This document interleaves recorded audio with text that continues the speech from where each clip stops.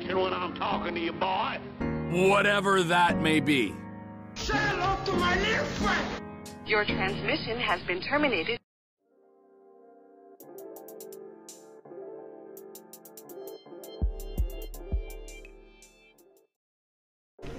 Yo, yo, yo, yo, yo. What's up, y'all? What is good with y'all? In the evening or daytime, depending on what part of Earth you on. But today or tonight, on my podcast, we're gonna be talking about politics and a little bit of bullshit. So, name this one: bullshits and politics. The BS part I'm going to talk about is the reactions, not reactions, but I was going to go in on the Amber Geiger thing and kind of talk about how I felt about the brother getting up there and the judge and the bailiff and all them and doing that. But instead of trying to jab holes at their compassion, I'm gonna say sometimes us as black folks, we can be too compassionate.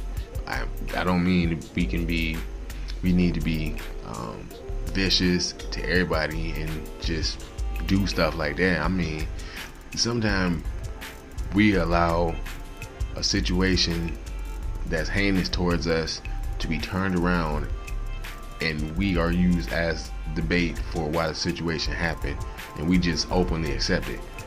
That's what I'm talking about.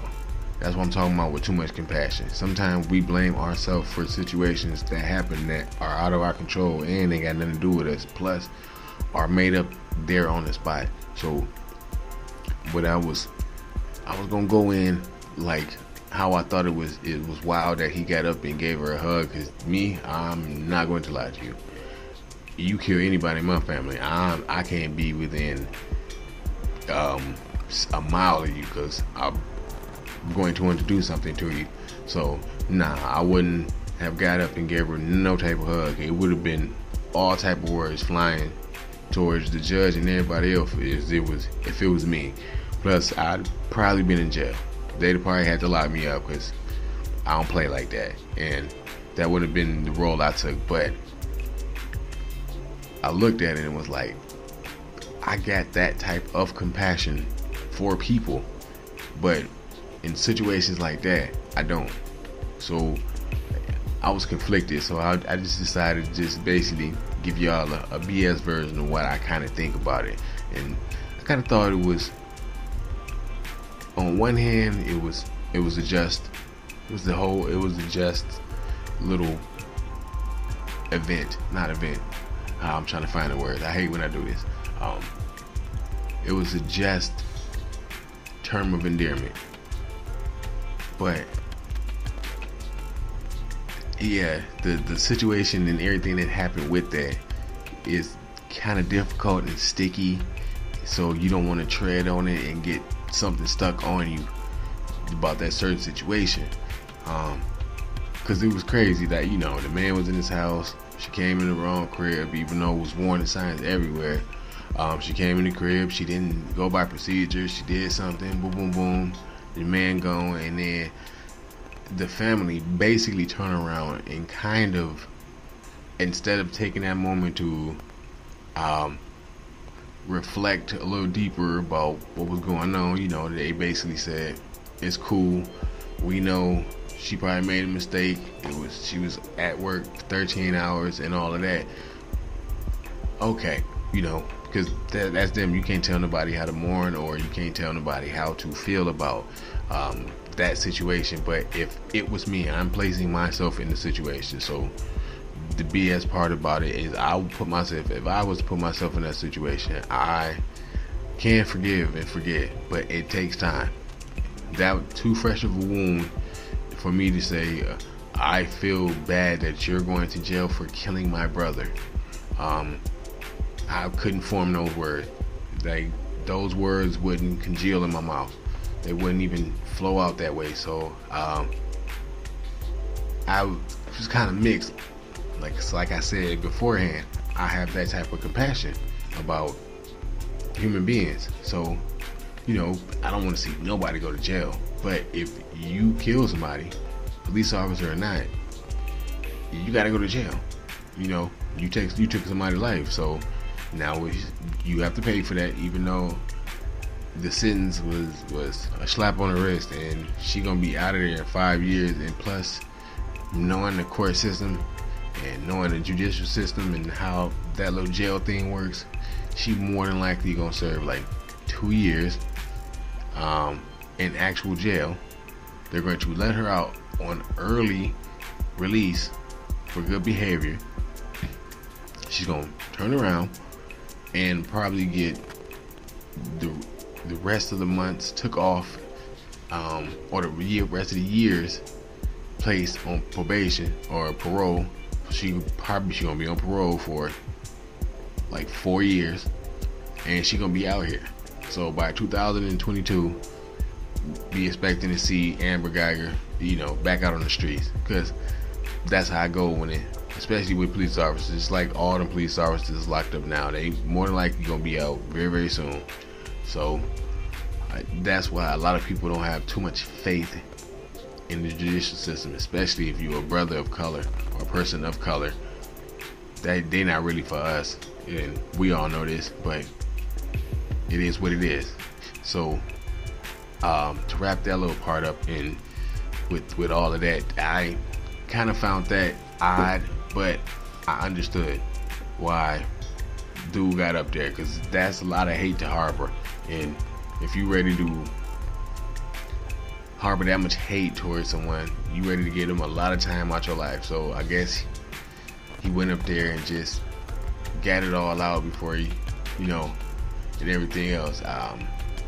She seemed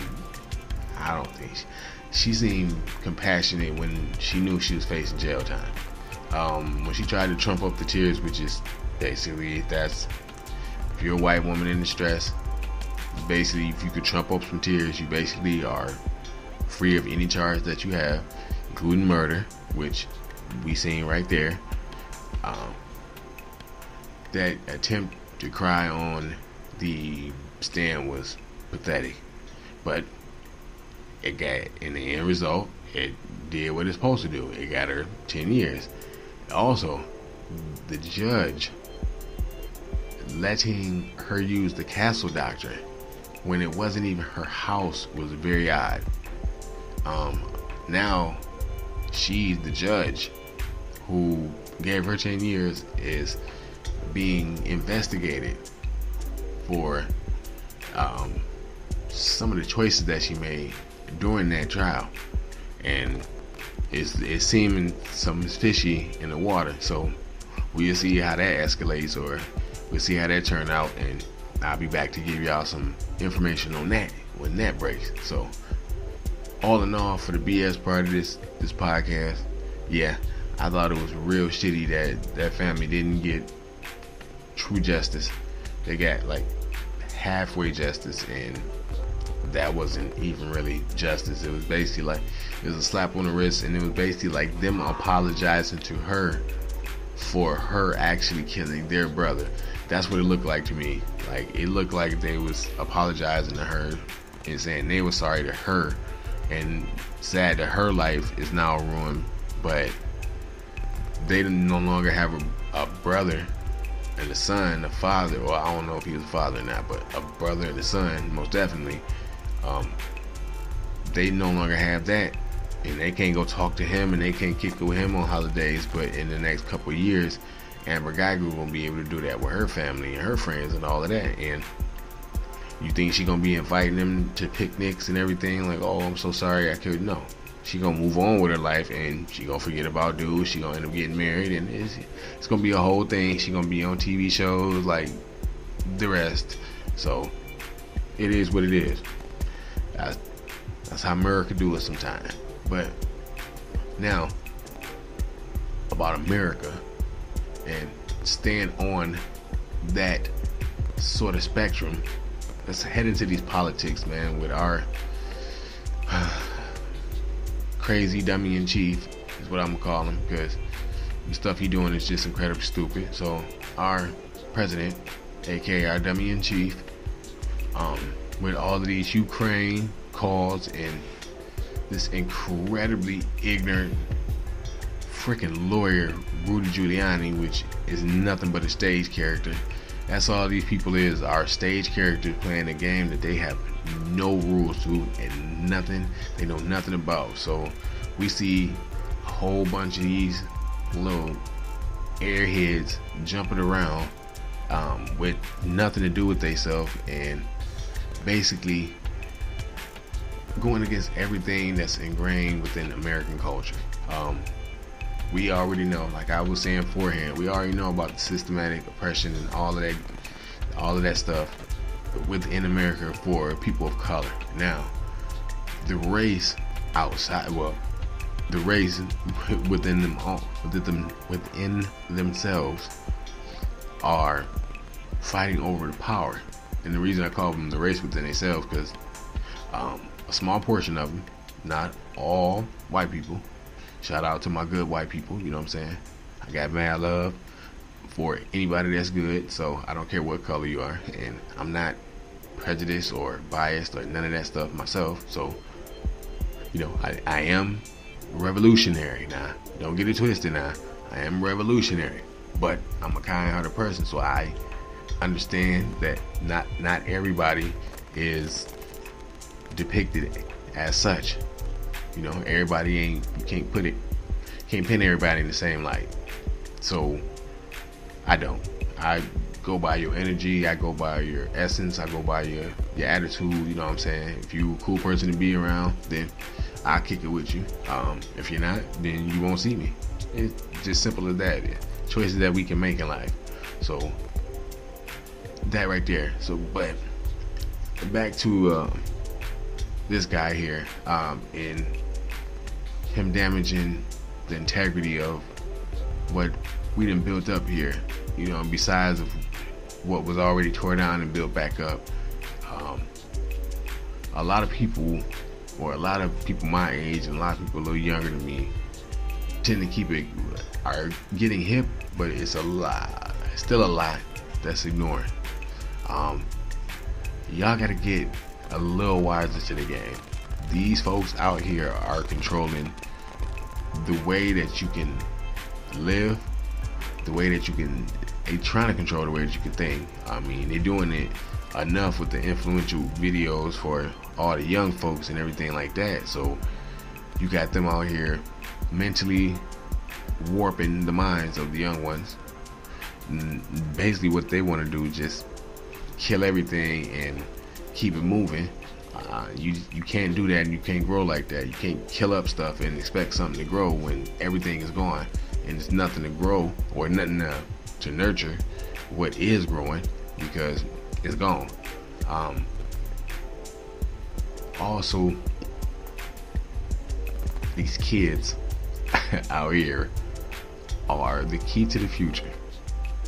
So I think that, well, I know that's why they going so hard at them, you know, the influential part at least. But with him going out here, going against our taking help away from allies that need help or people that helped us do things, starting trade wars that are basically killing us instead of anybody else, just enriching everybody else, and it's making us just a little bit broker at a slower pace.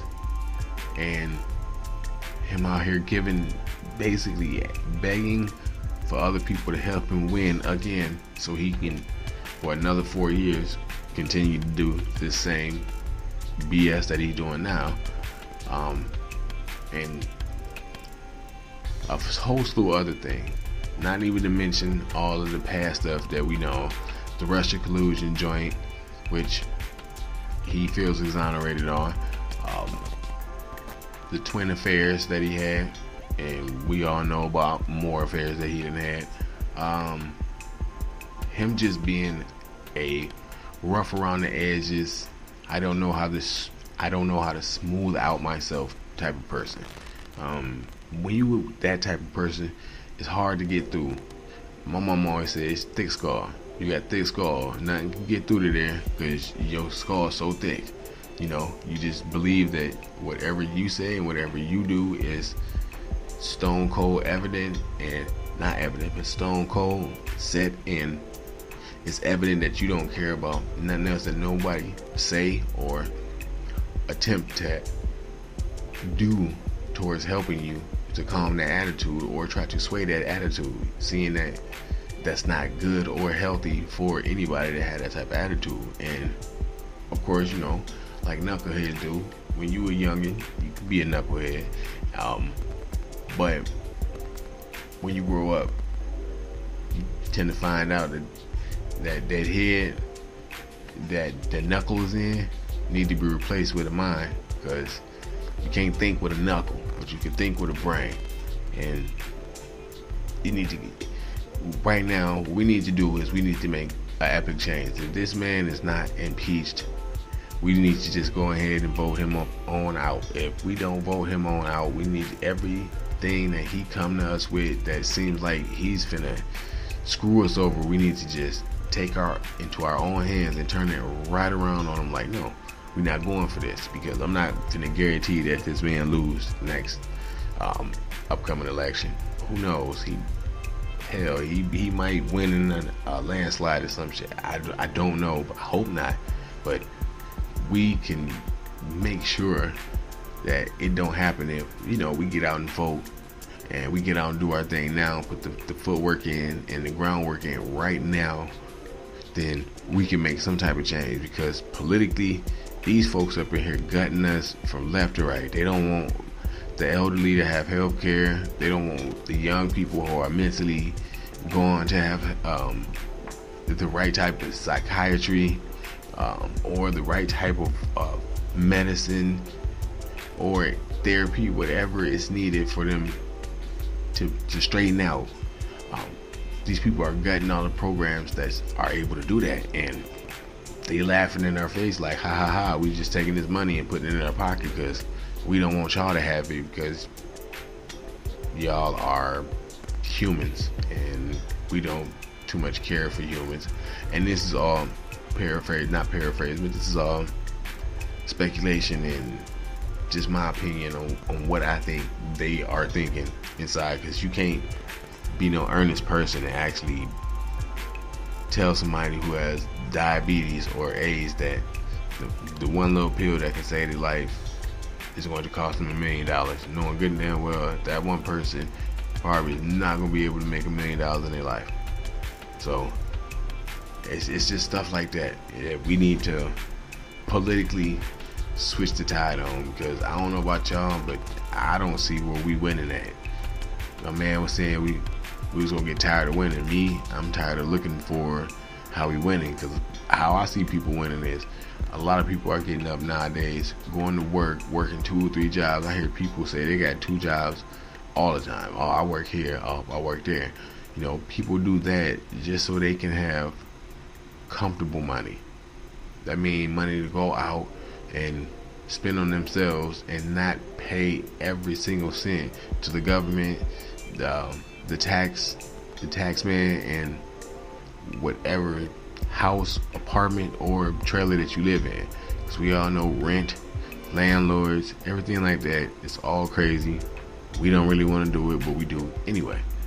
And I see people like myself and my people and my family, my friends, and their family and their friends, and so on and so forth.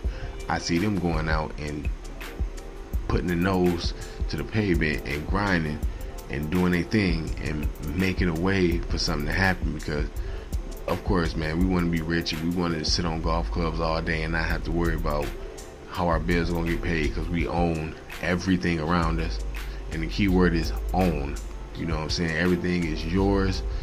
You have total and complete control over it, and that's what most of us want at the end of the day. We don't want to keep working for people and just being told you'll make it only if you keep working for me, because that's not working for me. You know what I mean? So with that being said, y'all, I'm going to end this young mini podcast. Well, I'll call it mini podcast. I'm going to end this podcast here, y'all, by saying, get yourself together financially, get y'all a team, build something up, don't get caught in the mix for all my folks of color, we know what we got to do.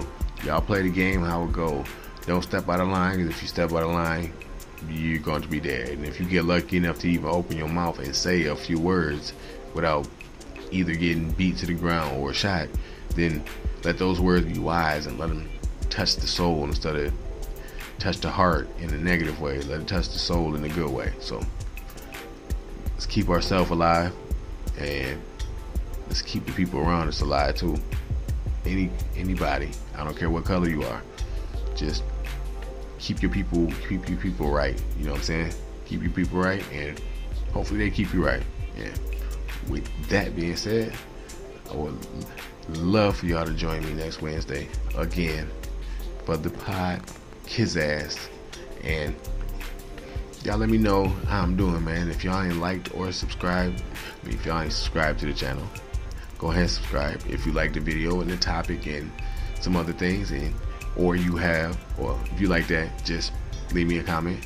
And if you have like some suggestions or something that you'd be like, yo, you should talk about this, I'll go ahead, and if I don't know the subject, I'll do some research on it. Bam, bring it back to you, give you my opinion, let you know what the deal is, yo. So, with that being said, this is your man Top Dot, and I'm gonna go ahead and slide up out of here for this Wednesday, y'all. Y'all holla at me. Be easy, man. Peace.